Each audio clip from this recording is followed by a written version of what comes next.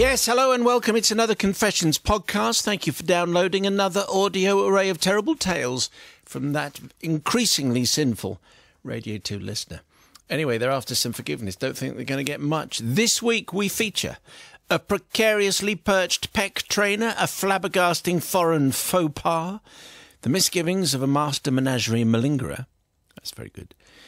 And a silky shirty souvenir. Not quite so good. But anyway, the tales are good. Here they are. Tonight's comes from Gaz, who's in Greece. That's Gaz in Greece.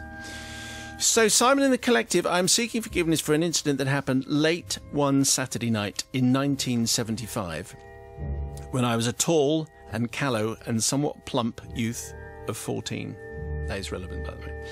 As was often the case in those distant days, the small adverts at the back of the Sunday newspapers were a great source of inspiration and curiosity for the average family. And so it came to pass that my father decided to purchase a muscle-building device called a bullworker. You remember bullworkers? Oh, we all remember them, yes.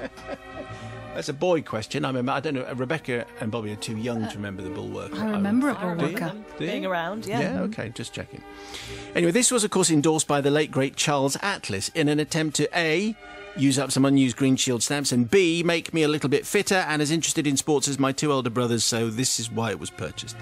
The said device arrived and basically consisted of two pieces of steel tube that fitted snugly within each other, with a plastic handle at each end and a clever series of springs and steel wires which enabled it to be either compressed or stretched in order to build muscles just like Charles Atlas. A huge sheet of suggested exercises accompanied the device, and my dad uttered the fateful words, "Right, lads, let's see what you can do with that," to myself and my brothers. I promptly ignored the device and continued with my usual hobbies of reading and scoffing spangles. As was customary in those days, my parents used to go to the local pub on Saturday evening, along with a group of friends, to drink Double Diamond, Baby Shams, and sing along to the local organist and his open mic. And after last orders, all land up in one of the gang's homes to continue the Yeah? Yeah. That sounds... No, yeah, everyone did Pampas that. grass, I think. Anyway, What? on the fateful night in question, my parents and their gang returned to our house after the pub had closed. I was the only occupant of the house, as my elder siblings were out with girlfriends. Amongst the gang of about 12 slightly tipsy adults that arrived were, let's call them Desmond and Margaret. Margaret always stood on the left of Desmond, as he had lost the sight in his right eye, thus he could always see where she was. After more drinks had been poured and a round of cheese and ham sandwiches passed round, my dear father uttered more dreaded words. "Right, son, where's the bullworker?" Obviously. Yeah, where's the bullworker? Because that's going to be entertaining on a Saturday night. "You can show this lot what you've learned," he says. I reluctantly collected the unused and dusty device from under my bed and brought it down to the living room and watched with dread as it was passed around amongst the men, who all seemed immensely strong and able to compress and or stretch it to its limits in a display of beer-fueled manliness. Eventually it was passed to me, its handles slick with manly perspiration, and I grasped it in my sweating hands and in a flash of inspiration remembered the exercise that seemed to me about the easiest on the instruction chart. "Right, just watch this then," I say nervously, as I grasped firmly the base in my hands and shoved the other end into the top corner of the living room door. I started pushing upwards and was amazed to see the tensioning wires going slack as the tubes concertinaed inside each other. As the ladies present began to applaud my 14-year-old machismo, I made the fatal mistake of looking at the gathering of friends, and the top handle of the almost fully compressed bullworker slipped from the door frame, allowing the stored energy within it to propel it across the living room at head height like a steel rocket. The missile somehow managed to miss everyone except Margaret, who it hit in the jaw like a punch from John Conte, immediately knocking her over and out. Imagine the commotion as everyone started checking her out and her husband Desmond started turning around in circles going, "Marge? Marge, where are you? Are you on my blind side? I can't see you." The birds and stars circling Margaret's perfectly coiffured head eventually faded, but after I had quietly slinked off to bed and lay there laughing as quietly as I could. The device was later spotted in a local second-hand shop on sale for £3.50. So I desperately need your forgiveness First of all, from Margaret for knocking her out with a bullworker, Desmond for making him think that she'd vanished, and also from the Bullworker Company for locally tarnishing the brand of their fitness and muscle building machine. P.S. I eventually got fit. I don't miss the bullworker, but I do miss Spangles. Well, he's in Greece. Do they sell Spangles in Greece? I'm sure you can get them sent over. You probably can, if they're still there. Anyway, Gaz, thank you very much indeed. I don't think we've had a bullworker confession, but you can just imagine it's going to be a recipe for disaster, pushed up against the door, then the focus drifts, shoots off across the room. Poor Margaret gets it in the jaw. She's perfectly fine, of course, in the long run.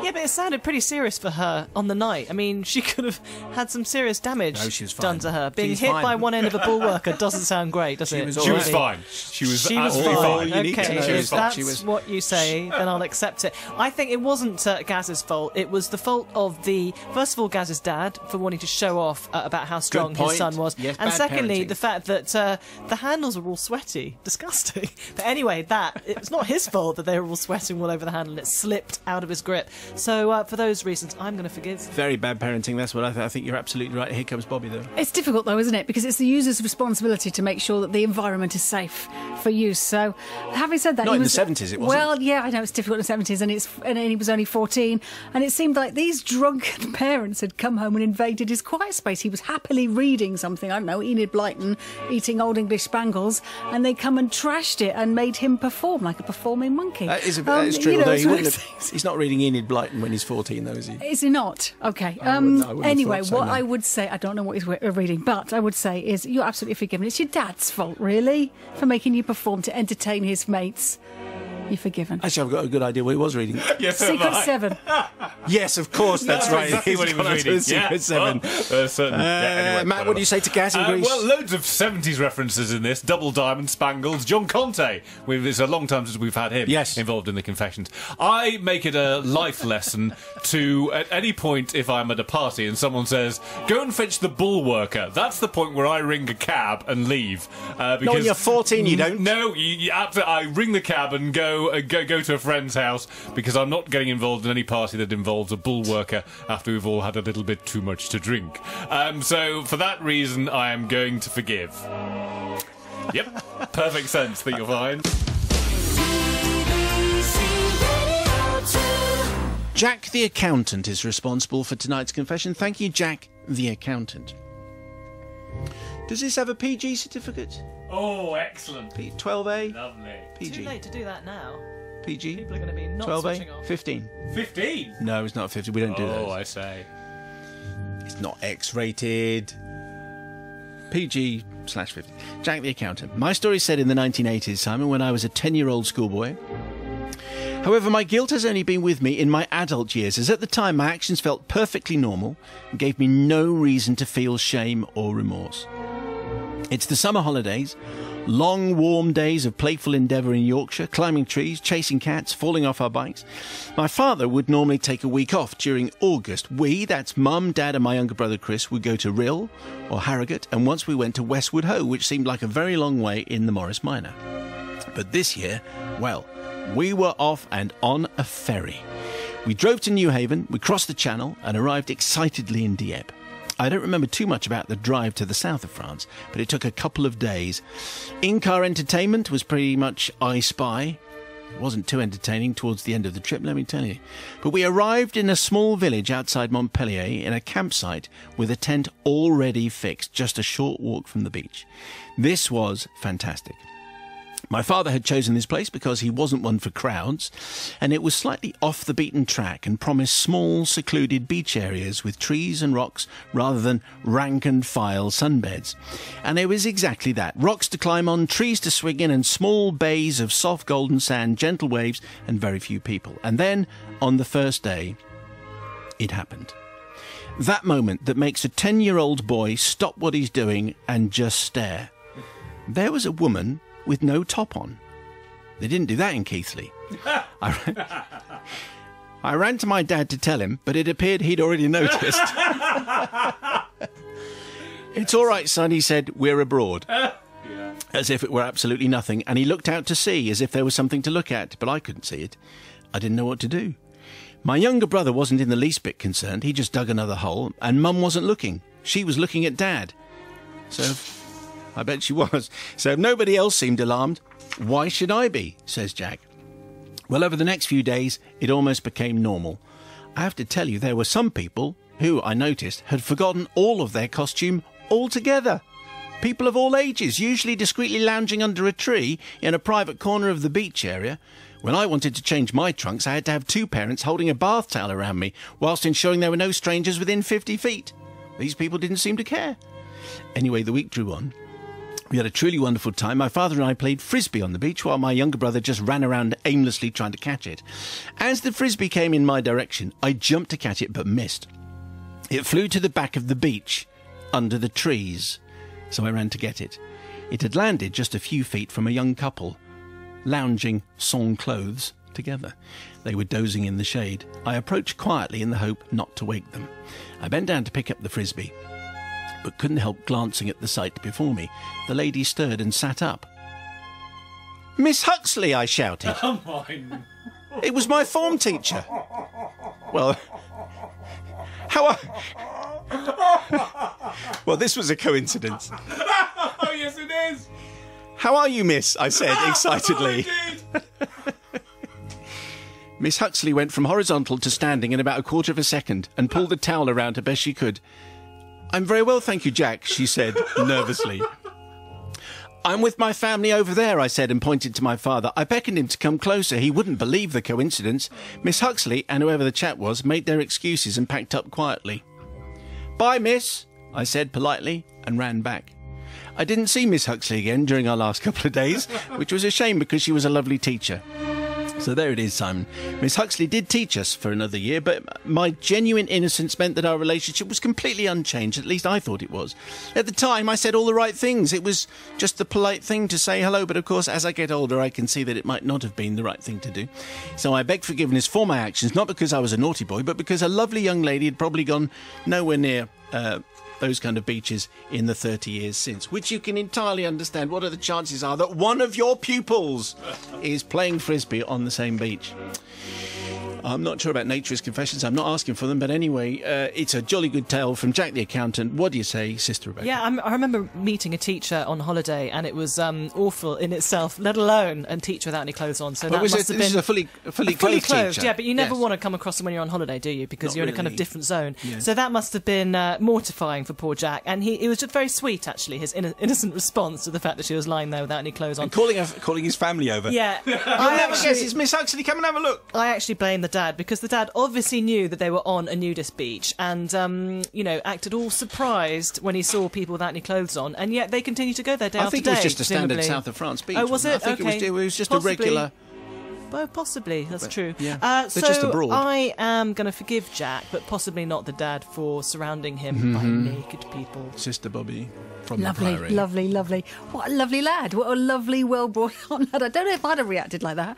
I think I would have turned away and run off screaming if I'd have seen Mr. Howley, the headmaster of Wallace Scott Junior School. Would that have been likely? Would Mr. Howley likely have stumbled upon a corner of a foreign beach? He was a lovely headmaster, and I wouldn't like to... No, he was... but I'm just saying, in my experience, I don't know that I've done the same. I'd have shot. So, well done. You're absolutely forgiven. What a lovely story. Absolutely forgiven. Brother Matthew. Yeah, that's absolutely put a smile on my face. What a great story. I think it is a little bit odd when you run into teachers outside at all, outside of any school, outside of the classroom. It's always a bit strange. And this is brilliant. But what a line. "Oh, hello, Miss Huxley." Brilliant. Get stand over. Brilliant. So yes, definitely forgiven. Well done. Okay, so here's tonight's tale. Thank you very much indeed. Is there a certificate on this? Do we warn? PG? Is it another nudist? No. All right. It's a if you're eating or a kind of animal friendly, animal lover. Even better. Okay. Kind of thing. It comes from Richard Rabbit. Thank you, Richard. Father Simon and the Wise and Witty Collective. The story that is about to unfold takes place in the early 1970s and involves siblings, deceit, and family pets. I was brought up in the middle of 3 brothers, and our story takes place when we were 9, 12, and 14 years old. My mother despaired of the high levels of testosterone in our household and, having failed with my eldest brother and I, was determined that my younger brother, Tom, was to be a more caring and nurturing individual, and that taking care of a pet would bring out his latent nurturing instincts.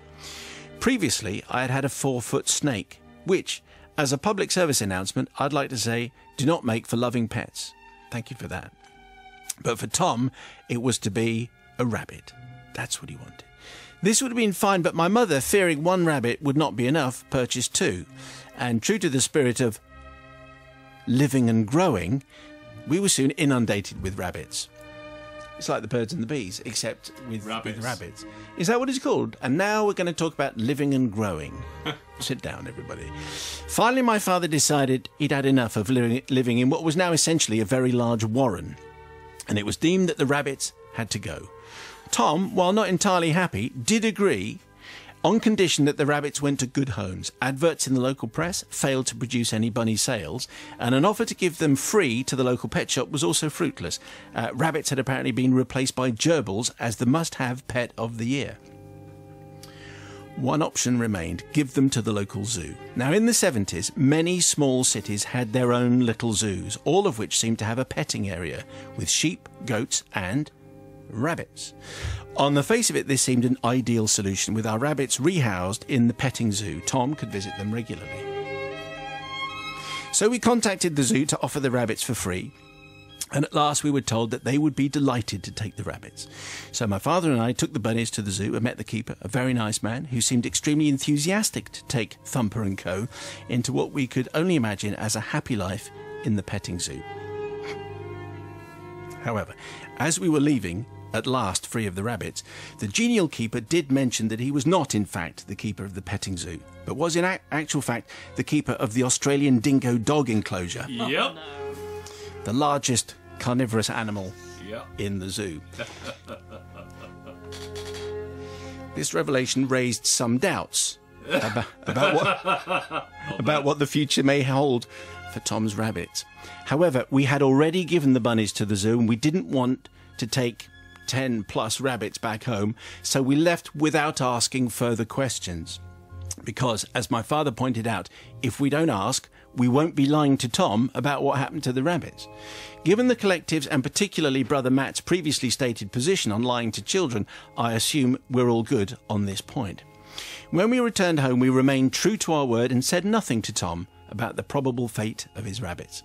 So, Father Simon, while my father was more responsible than me for this deception, it is not forgiveness for him that I am seeking, as in any case he felt so bad that he ended up buying my brother not 1 but 2 dogs in recompense, and then inexplicably named them Muffin and Crumpet.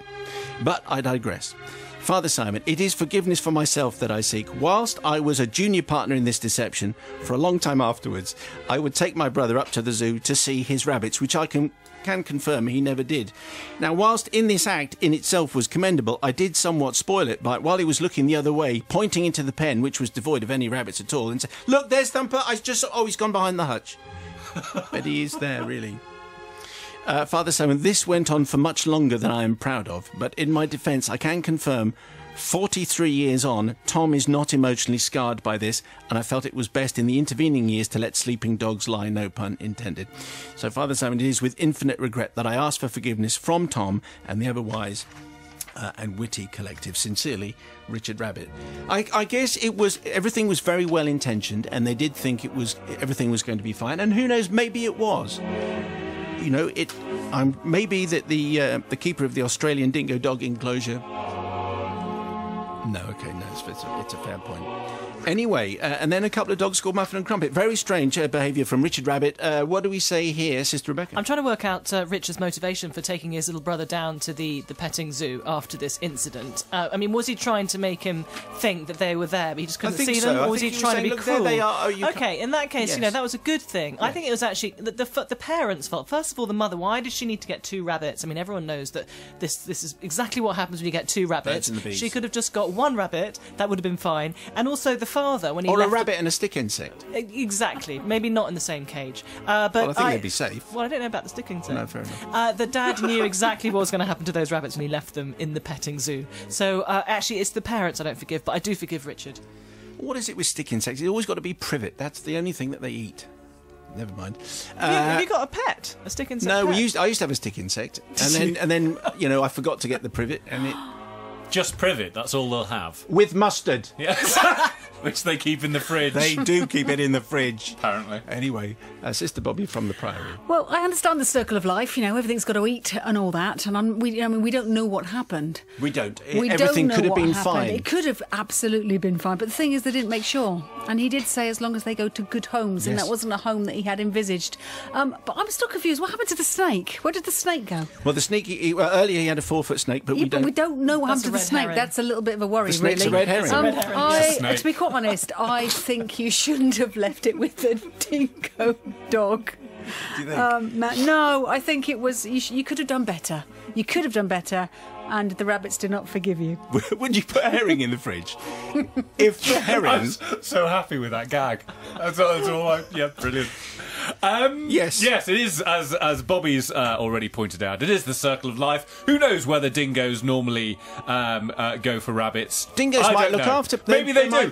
None of us are experts on dingoes or rabbits, but my guess is they don't get on. Do they coexist? There might be a photograph of a dingo and a rabbit getting on in the outback. You can find Fluffy and the herring and the dingo. But I think not. I'm going to forgive, because obviously lying to the kids.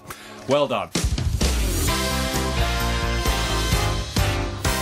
Anyway, here comes tonight's confession. Thank you very much indeed. You can send yours to confessions@bbc.co.uk. Tonight's comes from Steve. Father Simon, I seek redemption from you and your colleagues, not for myself, for I am blameless in this tale, but for my wife, who is not. May I begin by saying how much we enjoy your show, in order to try to build up a few credits and make up. Oh, outstanding! Well done. Make your forgiveness all the more likely. To celebrate her eldest daughter's 21st birthday in 2012, my wife planned a celebratory trip to New York. Expense, no consideration. Business class tickets were procured using airline mileage points earned laboriously by me, and a great deal was found for a week's out-of-season stay at the Waldorf Astoria. Wow. It being early April, all proceeded beautifully. On the flight out from London via Madrid, they gorged on foie gras and champagne. Instantly lost a whole bunch of people. Yeah. And they arrived tired, but ready to explore the wonders of New York, which was new to them both. The sights were seen in their full magnificence. The top of the Empire State Building to celebrate the birthday child, Greenwich Village, a show at the Lincoln Center, much else, and girls being girls, lots of shopping along the way. Towards the end of the week, thoughts settled momentarily on a gift for me. A decision was taken to purchase a tie from a renowned New York purveyor of menswear. The weather, it should be said, was sunny but decidedly cool for April, and sniffles that had developed in the plane were compounded by a walk through Central Park on the way to Fifth Avenue, where the shopping expedition, largely for girls' wear, led inexorably towards Brooks Brothers in search of a tie. Inside the store, which was well heated to welcome shoppers and put them at their ease, the sniffles became a little bit more extravagant, and let's say they were snuffles by now. Is a snuffle bigger than a sniffle? Let's just assume that it is. At the tie counter, a well-dressed and attentive sales assistant produced an array of the finest silk ties to choose from, and he spread them across the counter. Wife and daughter applied their skills to choose colours and textures, which I've always considered the womenfolk far better at than us men, and began to narrow down their choice. At that point, the helpful sales assistant, resplendent in three-piece suit himself, suggested they examine their short list against the background of a finest Brooks Brothers blue shirt, blue being the usual colour of my own shirts. Well, my wife took up the challenge with enthusiasm and leant closer to the counter, on which lay the shirt at a mere $350. And her list of ties, each considerably less pricey, but she placed the tie against the shirt just to consider which went best. At that moment, the snuffle in her nose, which I should have said this is not particularly good for people. Too late. At that moment, the snuffle in her nose, which had built up for several hours, I have to say, turned into a large drip. I shall go into no more details, which fell poignantly into the middle of the blue shirt arranged on the counter. Can a nose drip poignantly? Anyway, it was some big old splash. Nice. Missing the tie, but it left a very large, wet splash mark on the shirt. Whether or not the sales assistant saw this is not clear. I think not, since there were many other purchasers in the vicinity. My wife was mortified. Knowing her as I do, her instinct, I am sure, would have been to own up and offer to buy the shirt, or at least to launder it. But $350 was way beyond budget. Well, only because you've eaten foie gras champagne and flown business class to New York and stayed at the Waldorf Astoria, one might add at this point. Instead, she seized the moment, left the shirt lying on the counter, grabbed a tie of her choosing and headed for the checkout, where she paid for that and left the scene of the crime rapidly with daughter in tow. My wife's guilt has lived with her ever since. She seeks forgiveness. I have forgiven her since I got the tie, but is she entitled to more? Well, it's quite an interesting... Well, it's damaged goods, isn't it? If you damage the goods, I suppose you should probably cough up. Or, well, to use an inappropriate phrase. That'd be even worse, wouldn't it? But as you know, there's a kind of a nasal thing happening. Big splash mark. What would you have done, Rebecca Pike? I mean, you've got a point about they obviously did splash quite a lot of cash around, and it would indicate that they should therefore be paying up for the shirt. But I suppose any potential buyer should check the shirt before buying it. So if it has a stain on it, especially if it's costing that much money, you'd check it, wouldn't you? And you'd probably see the stain, and you'd ask for another one. But the shop would have to take the hit, so it's not fair on the shop. No. But I can see why she didn't fess up. She felt a bit strapped for cash after paying for the hotel and everything else, champagne. So I'm going to forgive. Oh, you are going to forgive. Yeah. Okay, so that's one. What are you thinking about? Well, numbers? I think the retail dude, the one trying to sell to them, was upselling all the time, bringing the $350 for a shirt. I'm the wrong persuasion on that front. But also, who in their right... I mean, if that's the worst thing she's ever done, Father Simon, is that she's got a bit of nose drip has gone onto a shirt. Well, it's clearly not just the tiniest. Well, even so, I mean, there you go. I mean, I don't know how many people would have said, "Oh, sorry, I'm just, on your shirt," when no one noticed it. I really don't. I mean, they've got a cleaning margin is built in, obviously, at $350 a shirt. So you would have walked occasion, I would have. She bought a tie, but that wasn't cheap either. Or at least she might even bought more than one. So I think she did really well. So well done to her, and Steve for doing all the air mile stuff. He's definitely forgiven, and his missus on this occasion. Yes, who wouldn't? I've just walked away. All right, Matt, would you have walked out? Yeah. Oh, he wouldn't have seen me for dust. Please. $350 for a shirt. Are you joking? But they didn't buy it. They were buying a tie. Exactly, yeah. But still, the kind of store that charges $350 for a shirt. Unbelievable. Why is that unbelievable? That's because it's a shirt. $350. What Please. What's that in real money? That's like 180... I only work in euros now. £220. £220. It's made out of woven gold, which has been plucked from an asp. Martian dust. It's got a bit of extra on it now as well. Yes, so I am definitely going to forgive, because we'd have all done. And anyone who says they wouldn't have done it is lying. It's got silver buttons. We'd all have done it. And stupid. Yes. And they, ladies and gentlemen of the collective, were this week's confessions. Did you forgive anybody? If you have a shadowy secret, if you have a confession to tell, now is the time. We have our own email address, confessions@bbc.co.uk. More in a week, and don't forget you can listen to our guest interviews online. This week, David Mitchell was in the Radio 2 Book Club. Not the comedian one, the clever writery one. Casey Musgraves regaled us with tales of Texas, and Sophia Helen, who is Saga from the Bridge, was in and turning a few heads. Well, turning my head. There you go. Privileges of being on the show. See the photographs online. Thank you very much indeed for listening. Thank you for downloading, and we'll do another one next week.